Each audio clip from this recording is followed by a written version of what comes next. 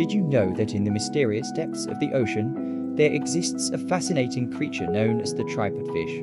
This peculiar fish gets its name from its unique adaptation: elongated fins that resemble the legs of a tripod. But here's the intriguing part.